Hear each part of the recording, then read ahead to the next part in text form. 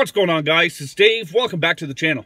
Thanks to everybody who's liking, commenting, sharing, and subscribing to our videos. Appreciate it, guys. Really do.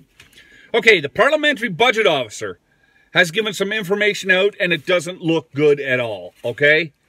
The budget deficit will skyrocket to around $24.9 billion in 2019-2020 and $252 billion in 2020-2021.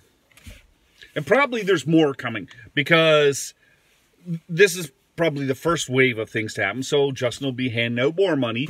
And, you know, it's going to take a while for businesses to start getting up and running, creating tax dollars, and people feeling safe enough to spend again. Like, honestly, let's look at things like I haven't spent diddly because I haven't been around to do much.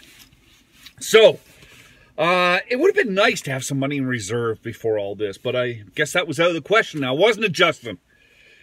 You know, if you thought your wallets were empty before, wait till Justin Trudeau gets through with you. I think we will all know the definition of broke.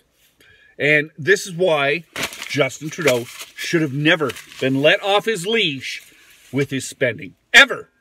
Because his out-of-control spending, his giving away frivolously, not really looking at the problem, just throwing money at it, hoping it'll get fixed, is going to cost us all dearly.